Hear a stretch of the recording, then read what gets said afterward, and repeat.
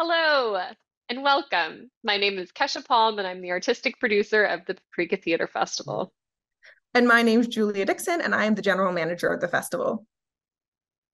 The play excerpt that you were about to experience was developed and presented at the Paprika Theater Festival. Paprika is a youth-led, award-winning performing arts company offering paid, hands-on professional development opportunities to emerging artists 18 to 30 in the Greater Toronto Area.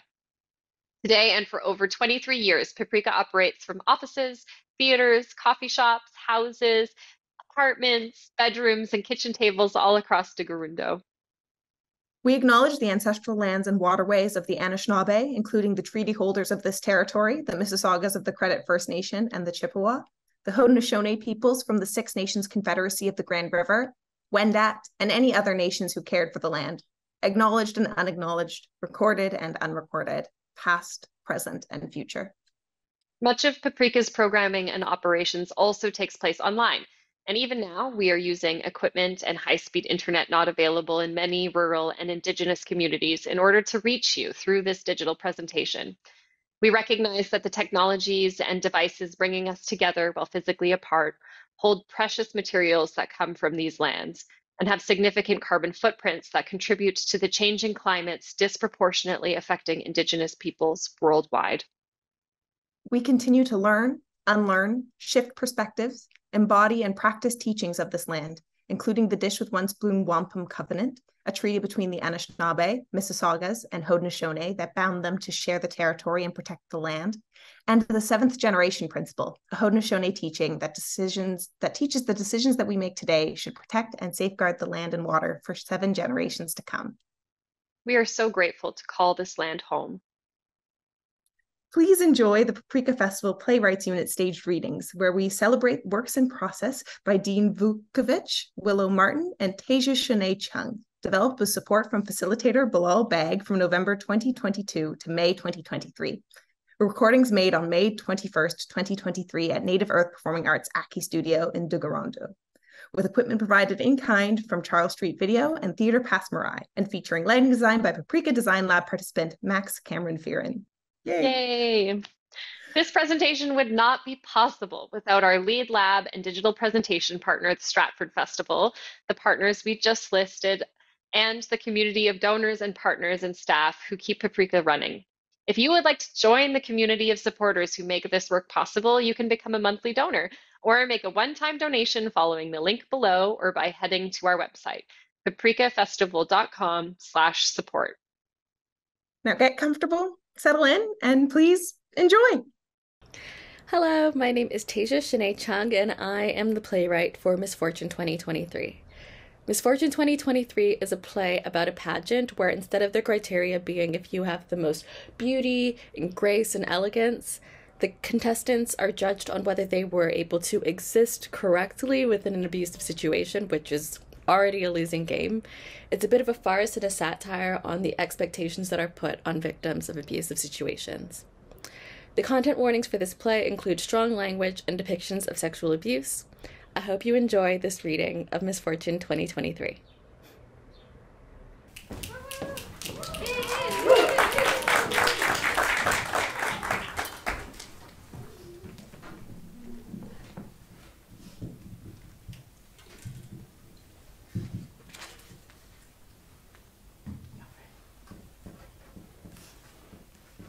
Intro.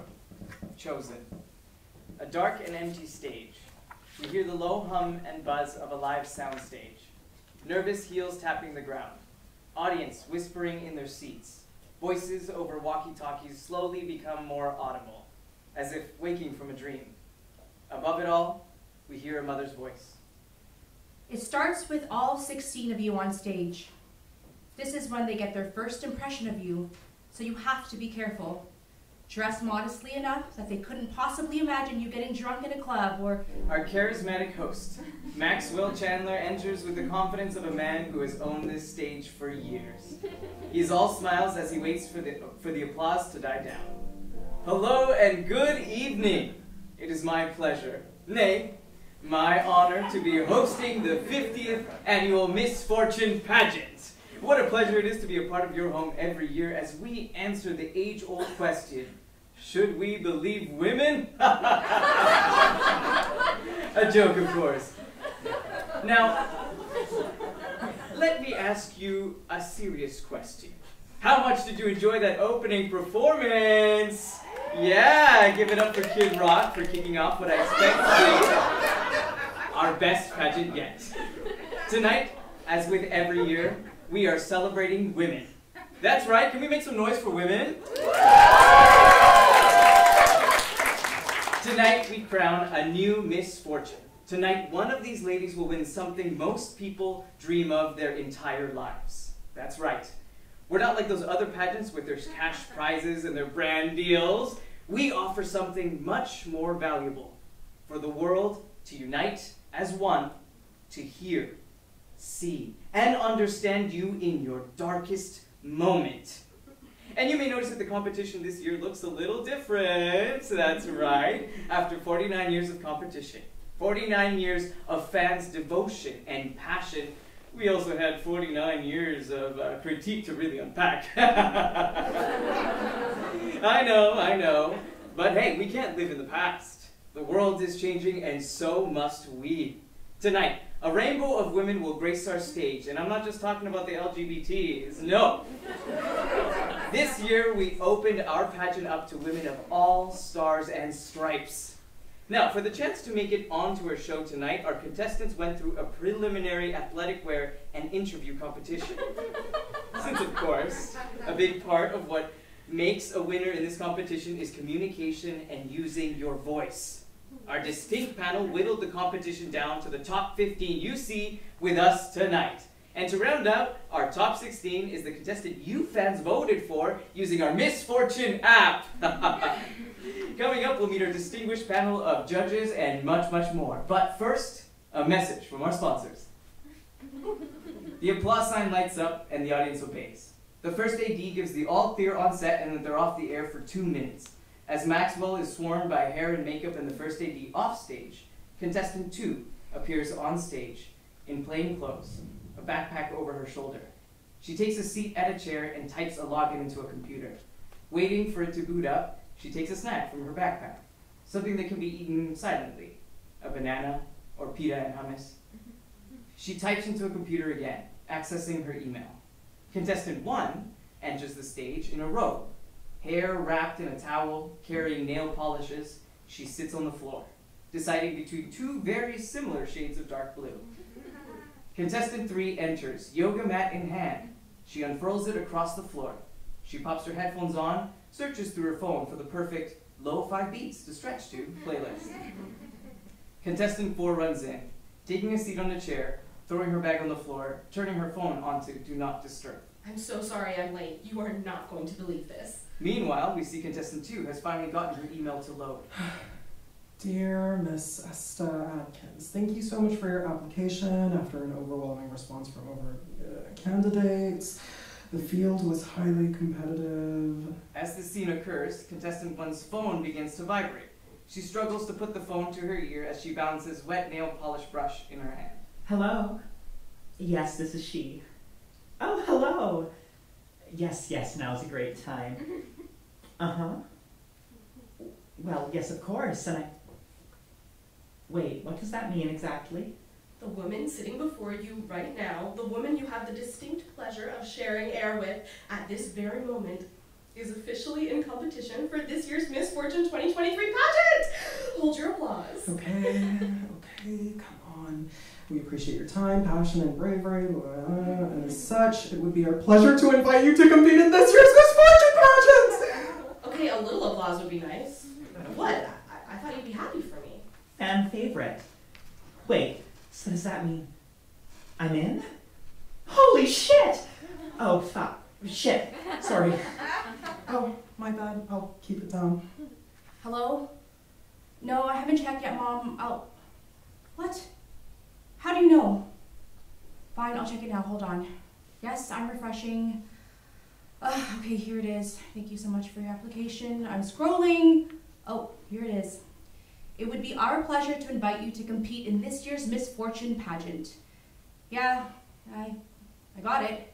Okay, yes, okay. I love you too. Fuck. The anthemic pop sting brings us back from commercials. Maxwell is on stage in a new, shinier, sequinier suit. Swimsuits. Lights fade up slowly on an empty backstage area. Maybe some vanity mirrors with studio chairs. Contestants' names printed on the back of each one. Clothing racks with swimsuit dresses, high heels. We hear the first AD off stage. And we're back. 2 minutes, people. 2 minutes. Let's get these girls in swimsuits, yeah? And can we get tissues or something for her? She's blubbering all over the stage. You're doing great. Here are cue cards for the next segment. We're thinking 5 contestants enter the stage in gowns, all clearly from different budgets. All but contestant 5 begin to change into swimsuits. Silence, except for the sound of clothes being unzipped, exchanged on hangers, and contestant 5 sobbing. God, these things are killer. Has anyone ever tried competing with whoever invented these as their abuser? A joke. Come on, lighten up. We're about to go out there in as little clothes as is allowed on cable TV. No need to be so sour about it. Whatever. Has anyone seen my baby oil? I can't believe they do this every year. Who is this for? What exactly is this supposed to prove? How fuckable we are. Or unfuckable. All right. The first AD's voice is heard again, with a warning. 1 minute! Trust me, you have a better chance of winning if the people watching want to fuck you. But not too much. Huh? If everyone wants to fuck you, well, you're a slut, and sluts don't win either. That's true. So, what's your number? You can tell me. I'll tell you mine. 7.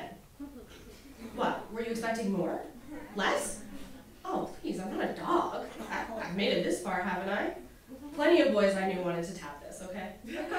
It wasn't them I ended up having to worry about anyways. It's a money grab. Hot, vulnerable woman in Axe body spray bikini means more people watching the show, means more money for Axe, means more money for the show, means more money for... Means less for self-respect for us, we get it. Speak for yourself. I look good. Excuse me? Why are you even here? You know, some of us are actually taking this competition seriously. So am I, and I know the path to the crown wasn't built on pouting. Whatever. Yeah, whatever. You think I'm here for attention, don't you? As if I haven't gotten enough of that already online. A final warning from the AD is heard. Can we get these girls lined up and get her out of here? Jesus. Sounds of applause as we return from the break. Welcome back, folks. The judges have narrowed down the competition to their top 10, which means we've reached the swimsuit round. Sponsored by Axe Body Spray. For women. Maxwell's big idea. Maxwell enters in a much more business appropriate suit, stopping at the head of a boardroom table, throwing his briefcase down nonchalantly. He grips his phone as he talks, gesturing with it. Let's make this quick. I've got a meeting with the guys over at DraftKings in 5, and I'm sure I don't have to tell you, but you do not keep those guys waiting. Now, how many messages have you gotten just in the past hour? And you're saying that this is getting traction on, right. And our strategy so far has been what exactly? Precisely, radio silence. You people think if we simply ignore the issue, ignore these feminists, carpet-munching, bra-burning shrews that will what? Back down? Give in? Give up? And find someone else's show to protest against? Oh, because that worked so well for us last year. Listen to me. Those girls with their liberal arts majors have nothing but time on their hands. Now I know what you're thinking. It's the same thing that Lawrence in marketing told me. As long as the viewership stays way above the number of people trying to tear us down, we have nothing to worry about.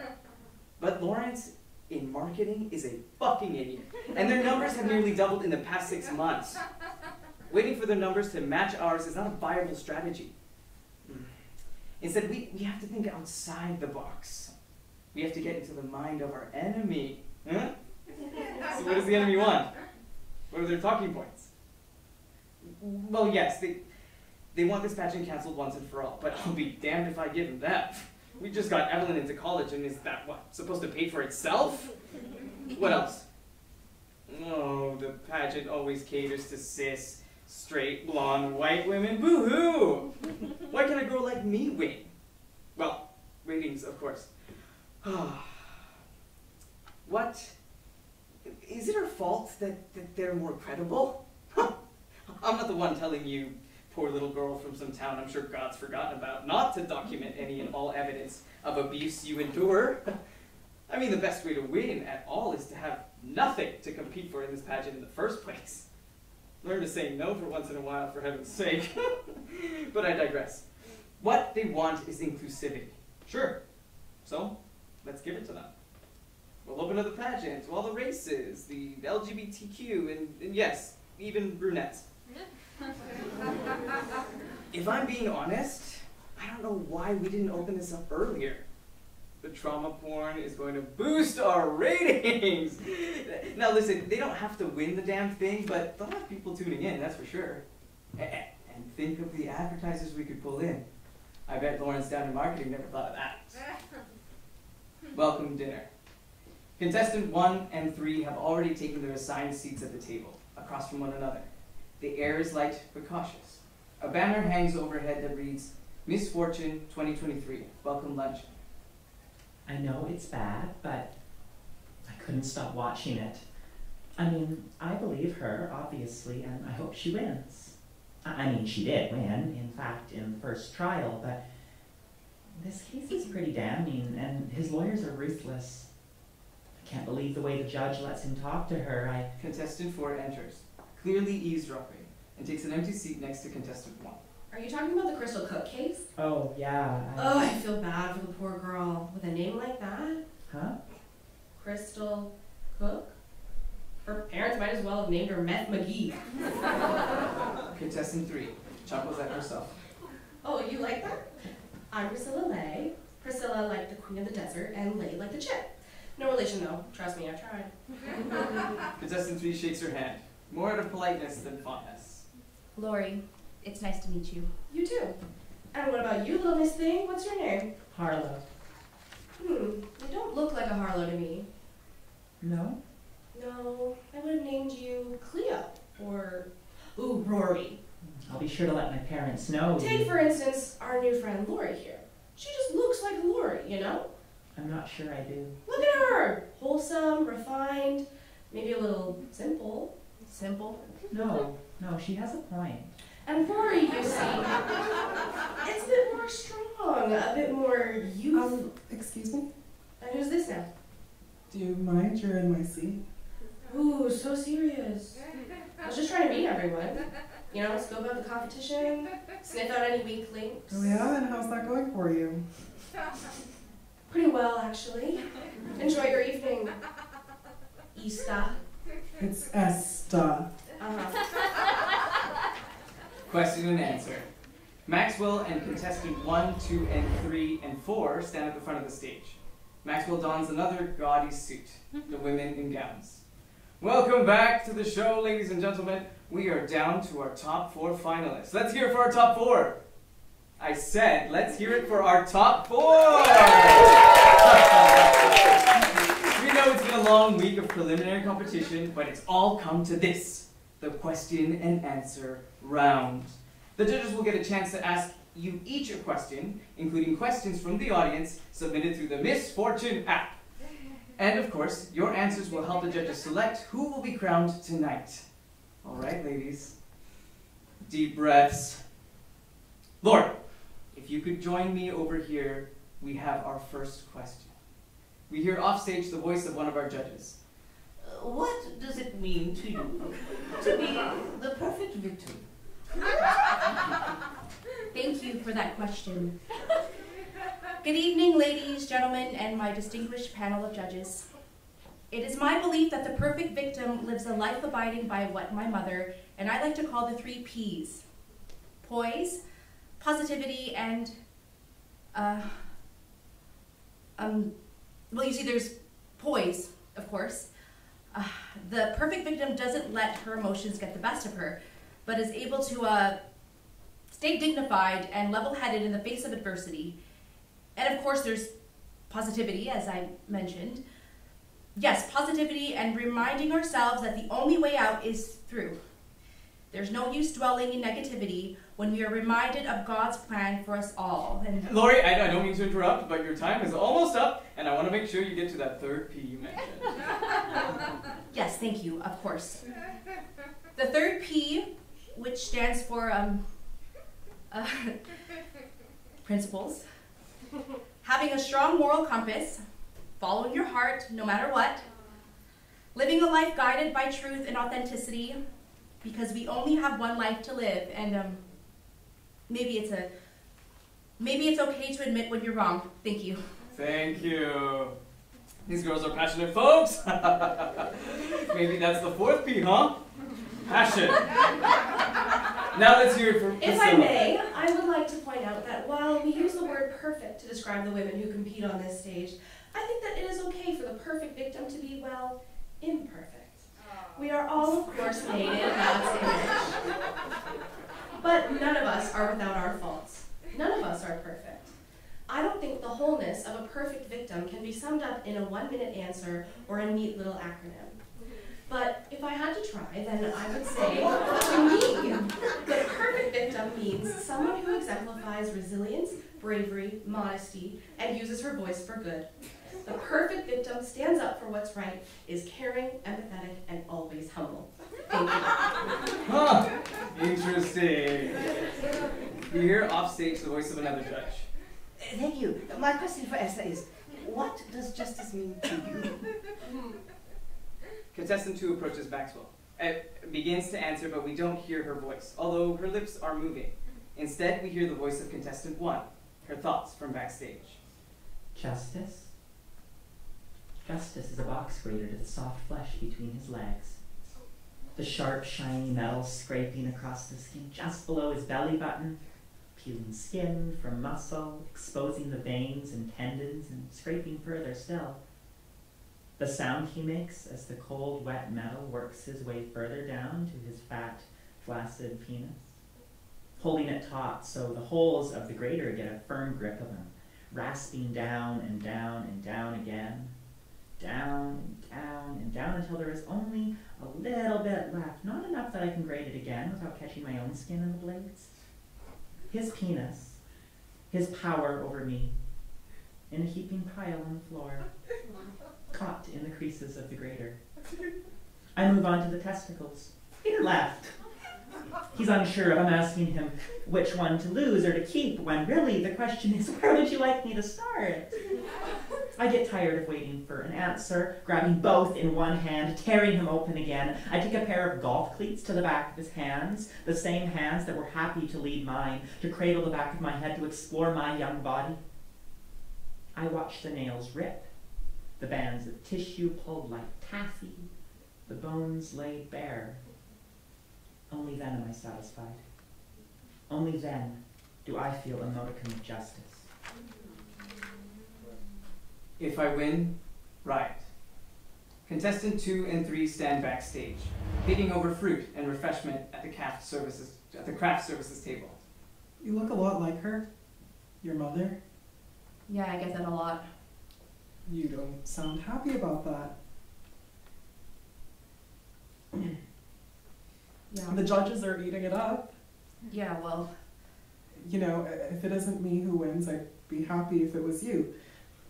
Okay, maybe not happy, but I think it would mean something. Yeah? To who? You, for one. I can't imagine going through all of this for nothing. And maybe seeing you winning, the daughter of a former winner, it will fucking... I don't know. Shit, this sounded better in my head 2 minutes ago. You really believe in all of this, huh? That this means something? By women, for women? The great emancipator Maxwell Chandler. You buy into all of that. Listen, if I win, you should riot. If I win, it means I learned nothing from my mother. If I win, I'm paraded every morning show from here to Atlantic, telling my story over and over and over again. Wait, what? I didn't sign up for... If I'm crowned, my mother will make sure of it. Trust me. And that is the last thing I want. She didn't deserve that. All the lies I've had to tell in order to be here, in order to make my mother happy, appease the neighbors, and finally give her something to brag about at the social club. No more talk on my summers away at conversion camp, no. After I'm crowned, after the press tour is over and the people are tired of my face, my voice, my story, I'll have to finally settle down with some rich, boring, jaw-squared husband who I regularly have scheduled lights off, no noise sex with, and our 2 prized and a half children will look just like him, and every night I'll pray that I won't wake up to see the sunrise. Justice? Maxwell, contestant 3 and her mother stand on stage. Young lady, I'd like you to think right now about what you're doing, what your mother fought for and competed for.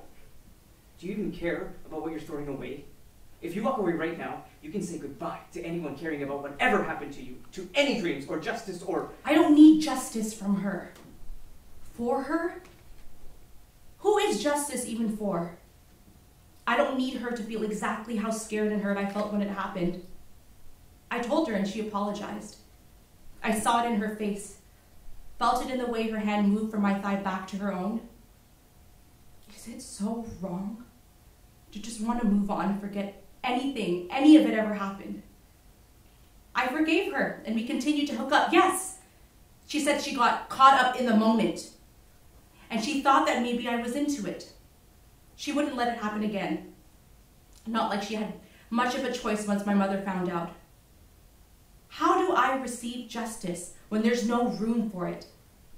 When any chance of reparations, restoration is taken from you, from her, from me, is that fair? Where's the justice there?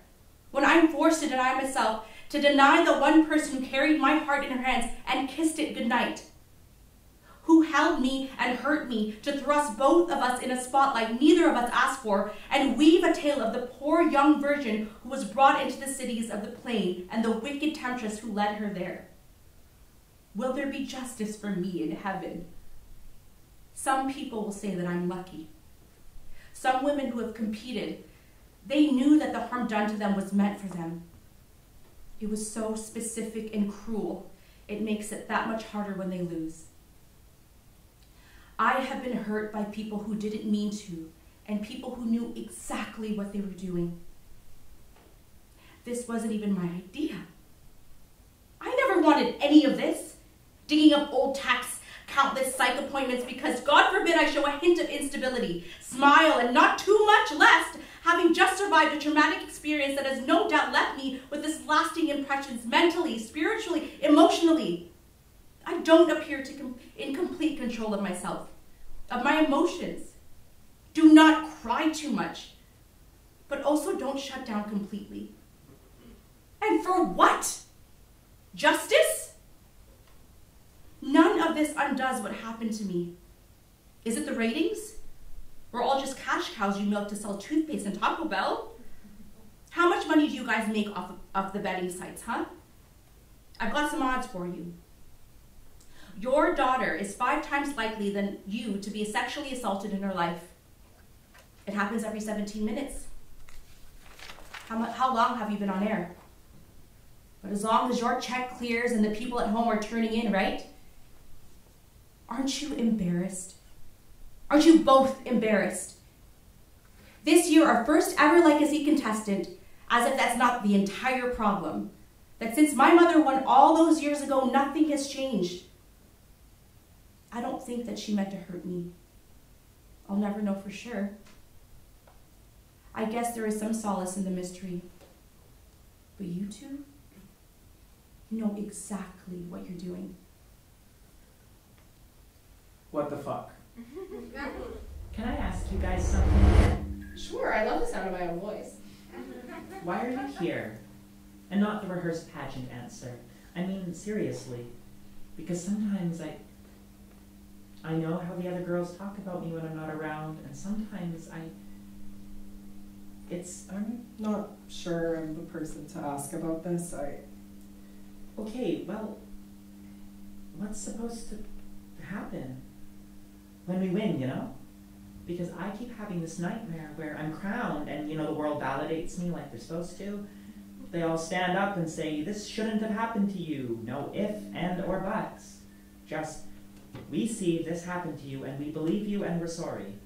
And even the people, the men, the boys who hurt me, they apologize. Really apologize with regret and responsibility and repentance. And I feel nothing. The same nothing I've felt since the first boundary was crossed, before I could describe it in any shared language.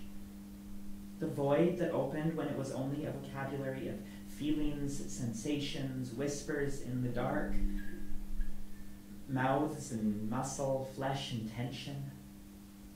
A hollow that I can't shake and grinds my bones to dust. And I don't know if I can keep doing this, keep giving myself to these people.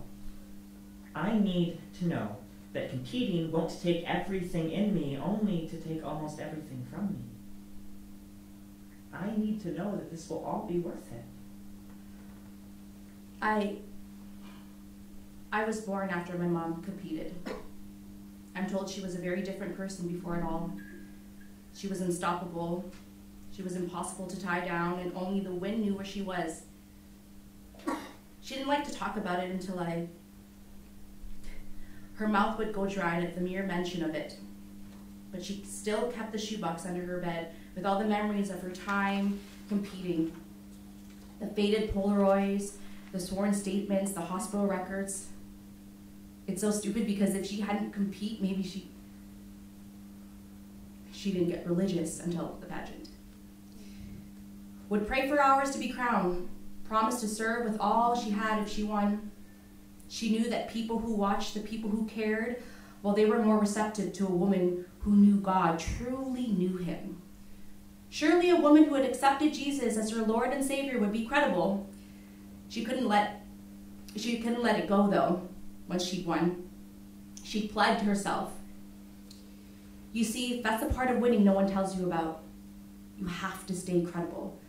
So by the time that she had me, by the time I was old enough to... Homosexuality is a sin, and so I deserve what happened to me because I had let Mel lead me into temptation. And the only way to repent, the only way to get out of another summer of praying the gay away was to compete and win. So that's why I'm here. And my mother, well, she goes to church every Sunday and has a gay daughter who hates her. A daughter that she wasn't able to protect from the very thing that tore her apart. But hey, at least everyone can agree that she was indeed torn apart in the first place, and yeah, you know what? Maybe she didn't deserve it after all. I wouldn't worry about the other girls, by the way. We're all fucked. Some of them just haven't realized it yet. Then why does anyone? Because we want justice. Because we want to be believed. Because we don't think it's fair that these people get to live lives unaffected by their actions while we struggle to live a life despite what they did to us. Oh, yeah, of course. But only one of us gets crowned. That's the point of it all. We hoist up these women who dared to compete and win, but shame the women who dared to compete and lose. There's rarely much difference between the two. It's scary to think about the 15 discarded voices at the end of it all. The thousands of others who didn't even make it to the stage. I remember my mother telling me that she thought it would make all the girls catty competing against one another like this. And for some, it did. But more often than not, the competition connects them in a way that only they know. The women that held my mother's hands backstage, hoping against all hope that their story sounded a bit more credible than hers, their voices a bit steadier. I wonder about them. Wish they'd won instead. Well, I still think. I've known since I was a child that I was vulnerable, and I've known just as long that it wouldn't matter. According to almost every statistic available for a woman of my age, ethnicity, and history, this is just what happens to us. And that's fine. I mean, it's not that I internalized it for so long that when it did finally happen, it didn't knock me off my feet like I thought it would. Sometimes it even felt good to have him pay attention to me. Because I've been taught that I am equally as sexualized as I am undesirable. The contradiction of being a racialized woman. And so it feels important to be here, to compete, to win. This can't mean nothing because for me, seeing someone like me win would have meant everything.